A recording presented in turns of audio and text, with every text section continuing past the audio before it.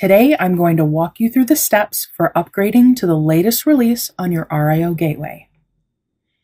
The first step should be to check what release you're currently on, and you can do that by curling localhost port 3000/AR-IO/info.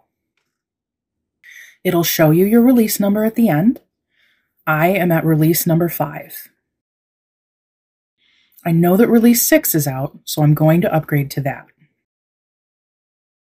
Make sure you're in your ARIO repository, and then git pull will pull down all of the latest releases from the repository.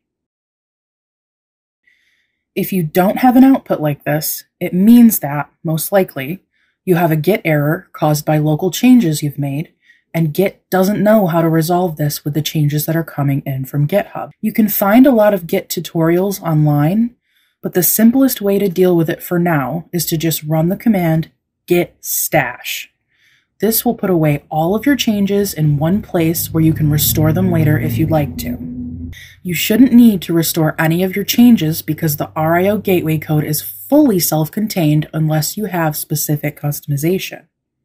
You don't need to change the code at all for it to run properly. If when you check your release number ends in -pre, P-R-E, it means that you're on the develop branch of the repository where our engineers stage all of the updates and changes before they are ready and stable for production. To fix all that, you only need to use Git Checkout main. Now I know I'm already on the main branch, but if you run this command and it says switched to branch, that means you've successfully switched over to another branch and you should get an output that looks like this. If you don't, it's possible that you have another Git error that can be solved with a Git Stash. Once you've pulled all the updates, all you're going to do is shut down your gateway with Docker compose down. It's a good idea when updating to use the --rmi all because it will delete all of your Docker images so that you don't accidentally use a cached image instead of the ones that are being pulled from the GitHub repository.